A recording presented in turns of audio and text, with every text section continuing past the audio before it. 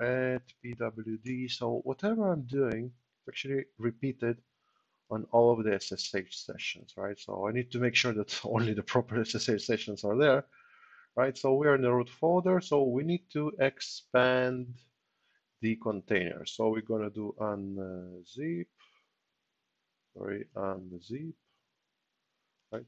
And if in case you don't see it, I'm doing it right here, right there. All right. So unzip, C, asterisk, go for it. And it's extracting. Let's see if it works on both ends. Yes, it does. And I really like it. So if I remember correctly, it's gonna be only, I think only one command is the only one command difference in between those two machines, master and worker of the Kubernetes cluster. So it means that I don't need to do my work twice. So we are extracting over here and we're extracting over there, and I think it's done. All right, one of them is done. The other one is still lagging behind. Okay, that's cool.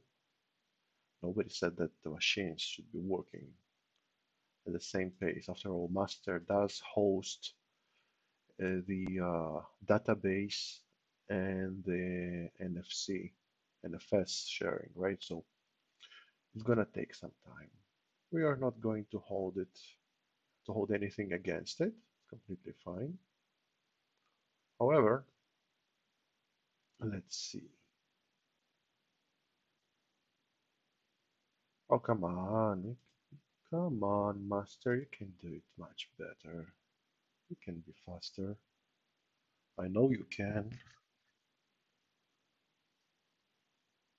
Come on, master. Still extracting. Interesting.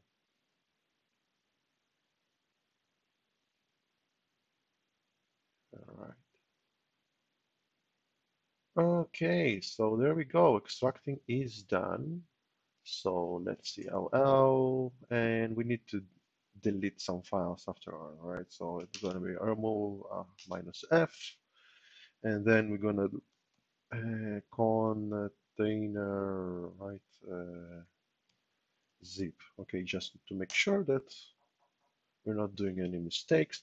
And now we're going to do unzip it asterisk. Go for it. All right. Okay, so there are two files.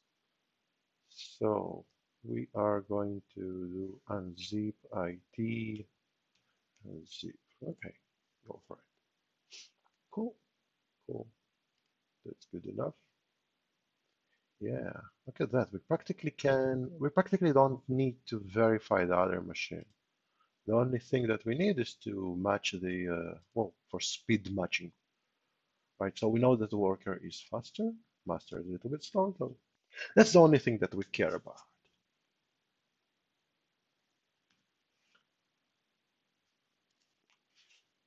I do like it a lot.